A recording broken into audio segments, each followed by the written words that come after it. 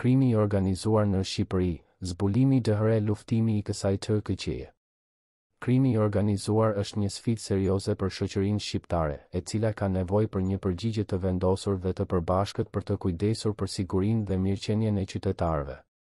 Ky artikull do të shqyrtoj situatën aktuale të kriminalitetit të organizuar në Shqipëri dhe do të propozoj hapa të mundshëm për të luftuar këtë problem të rëndë. Situata aktuale e kriminalitetit të organizuar. Krimi i organizuar është një problem i theksuar në Shqipëri dhe ai ka ndikime të këqija në të gjitha sferat e shoqërisë. Këtë problem karakterizojnë veprimtarit të tilla si trafikimi i drogës, armëve dhe njerëzve, pasurimi i palishëm dhe terrorizmi.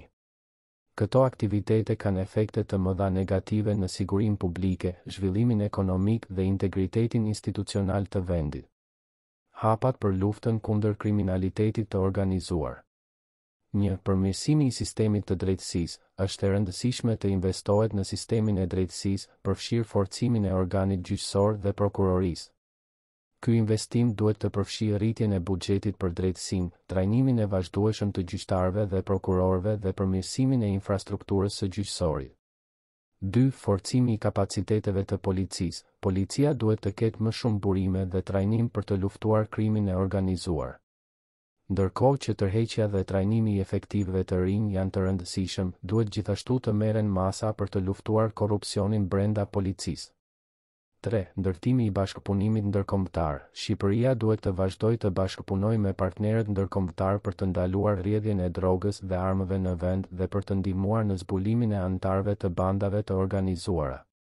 4. Rritja e ndërgjegjësimit dhe edukimit publik. Qytetarët duhet të jenë të informuar dhe të ndërgjegjshëm rreth rrezikut të kriminalitetit të organizuar.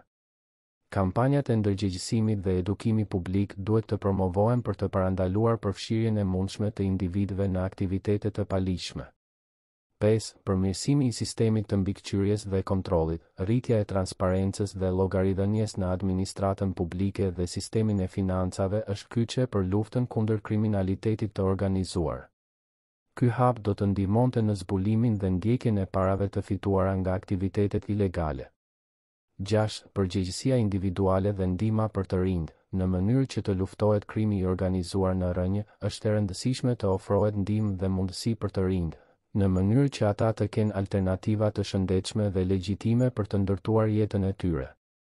Lufta kundër kriminalitetit të organizuar nuk është një sfidë e lehtë, por është një detyrë që kërkon përkushtim të fortë dhe bashkëpunim të gjerë ndërkombëtar. Nëse Shqipëria është e vendosur të luftojë këtë fenomen të rrezikshëm, është e mundur të arrijë sukses në mbrojtjen e ligjit dhe sigurisë publike.